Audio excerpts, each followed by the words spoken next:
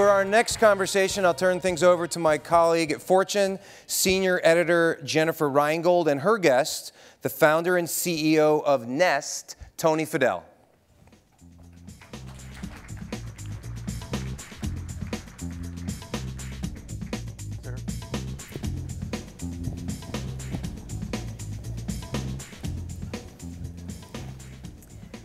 Well, I am here with somebody that may or may not need much introduction. If I call him the Podfather, I think you'll know who I have here.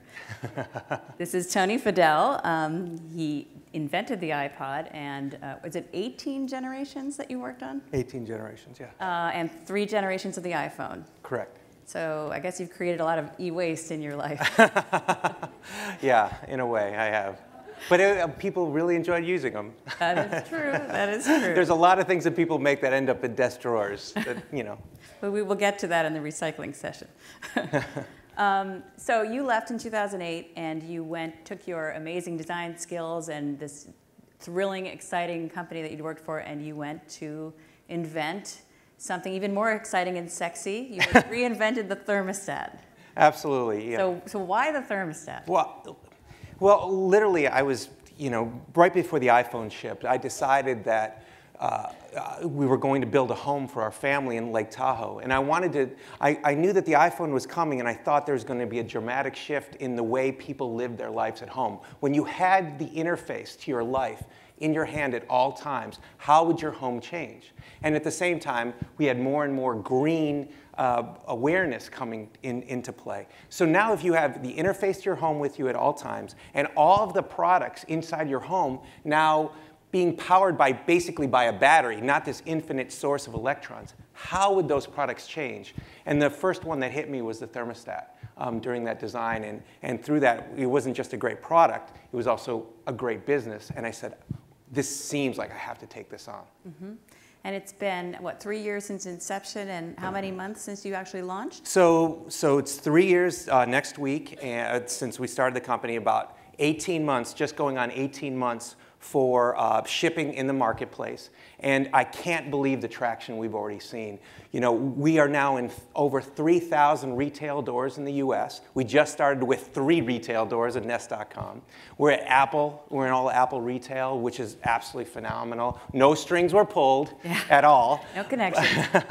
But so that's been great. And the other thing that's been amazing for us is that we see these products lighting up in 82 other countries where we don't even sell. We only sell and ship in Canada and the US. And thanks to eBay, now Nest are in 82 other countries around the world, and people are lighting them up and asking us to come to their countries as soon as possible to bring our story to their communities. So what are you actually giving the consumer? Okay, it's an actually beautiful design. I think it's right there somewhere. Yes. But what are you saving in terms of money and in terms of power?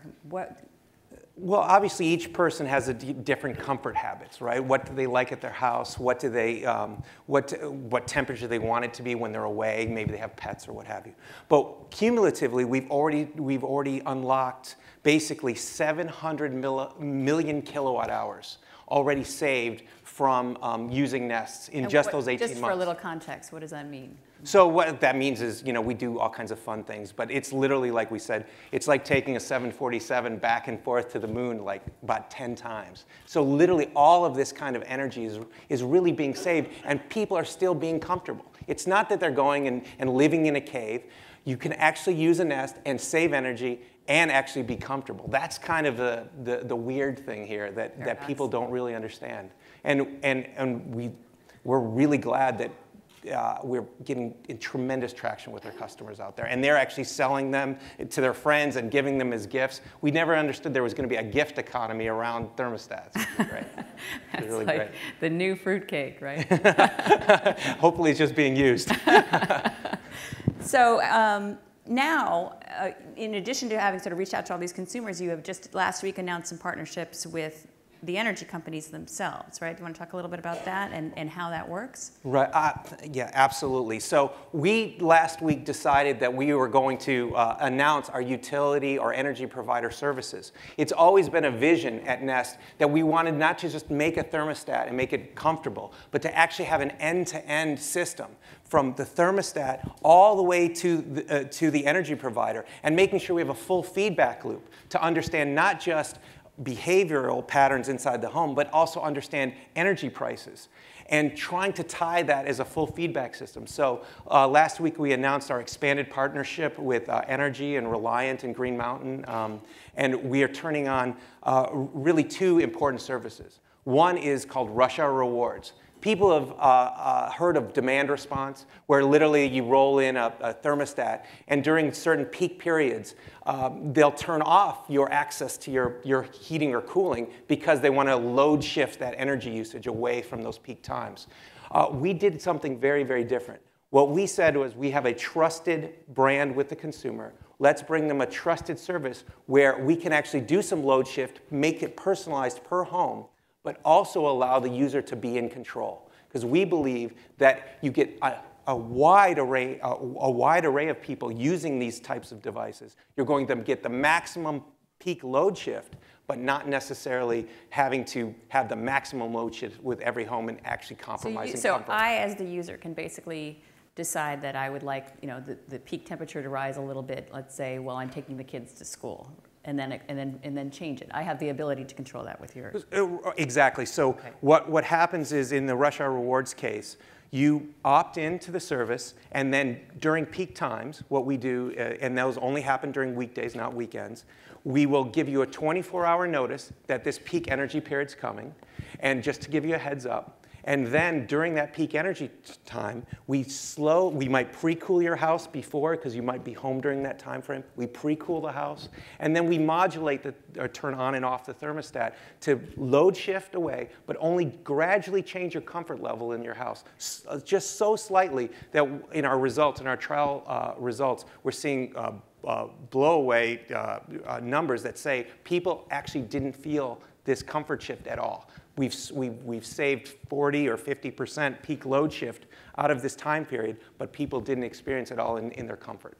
And so in terms of the actual ROI on these devices themselves, I mean, what can you, I know it depends on the person, and obviously it depends on the cost, but what are people looking at? If you buy one of these devices, which is retailing at? It's at $249, and in many states there's a $100 rebate. Okay, so what's the average time it takes sort of to pay for itself? We've seen it depends really, again, on your comfort level and your environment, your home and everything. We've seen it as long as 18 months. But now we've seen it as quick as 6 months, especially with the $100 rebate in different places. So people are saving money, especially our early customers now, and these Nests have paid for themselves, and they're paying you back each month that they're in use. So anywhere between 6 and 18 months, depending on your use. Mm-hmm.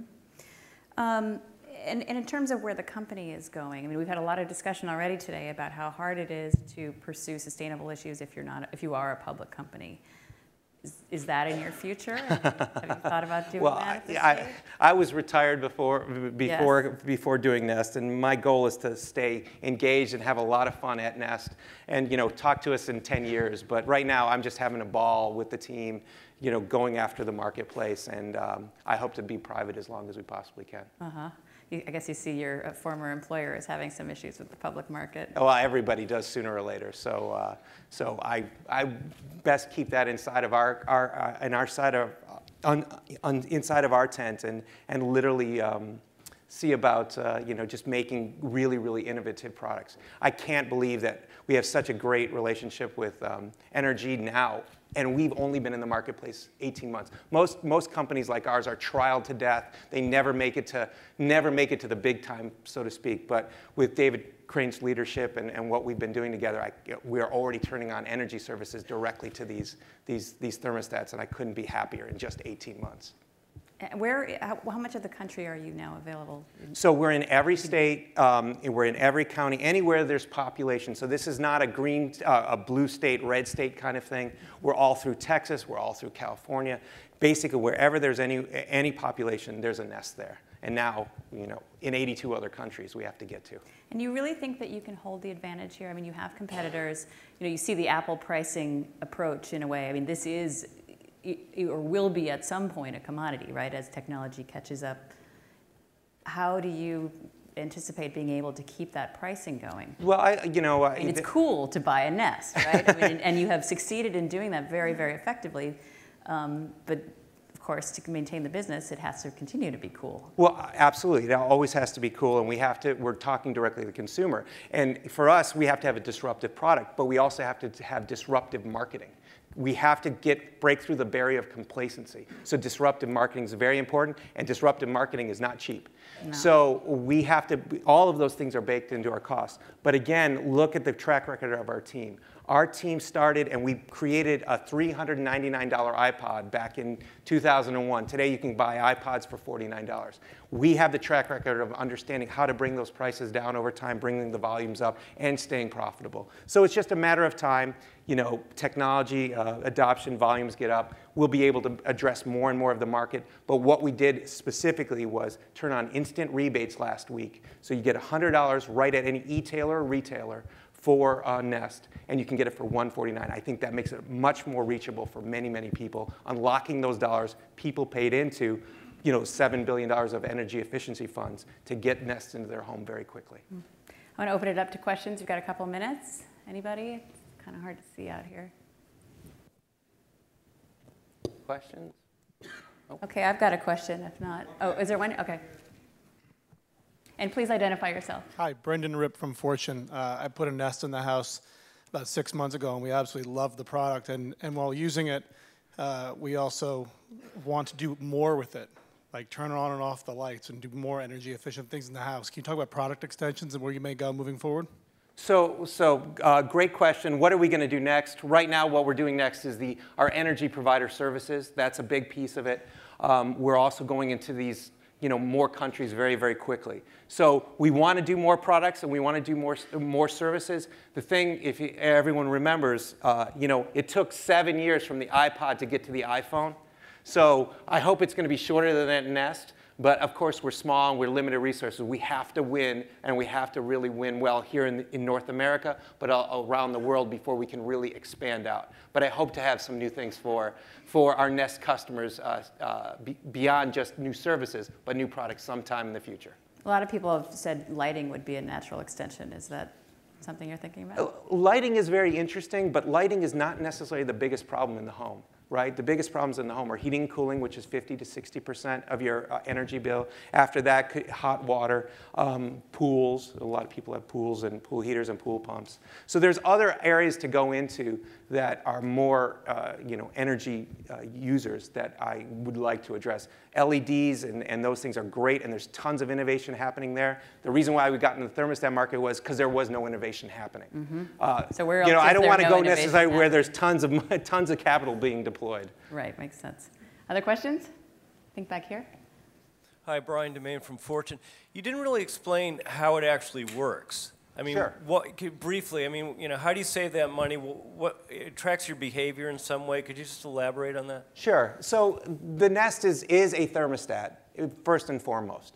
But what's different about it, besides it looks cool? There are 250 million thermostats here in the US installed in residential and light commercial.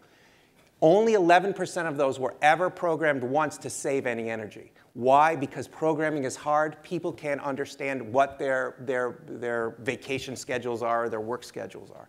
So what we do differently is all you have to do is use the product, turn it up or turn it down, either on the dial itself or through a remote app on your iPhone, your Android tablet, or your web browser. And we watch those, the thermostat itself watches those adjustments, and through that, over the first 3 or 4 days, understands your pattern. So you like it a certain temperature in the morning, you like it a certain temperature when you go to bed. You're at home certain times of the day, other times you're not. Through all of our sensors and through all of our machine learning, we create a program for you. And now after 18 months, 99% of all of our thermostats actually have schedules that were learned, not programmed by the individuals, and they actually save energy. So through that, we have learning technology to learn your schedule and to save energy. And we also have other features like auto away. With the sensors built right into the device, we can detect when you're home or away, and when you're away, we'll automatically turn down to an energy-saving temperature that you set. So you don't always have to go and turn on and off your thermostat even when you're not home. So these are some that we have many, many more features. Actually, today we had a new software release with 3 or 4 more new features that we just added to the product. It keeps getting better with just software updates that happen remotely and independently. You don't have to do anything to get involved. But primarily, learning thermostat, it self-programs based on your habits, and it turns itself down when you're not around. And with that, I think we will move to the next phase of this discussion. Thank you all very much. Thank you. Thanks, Tony.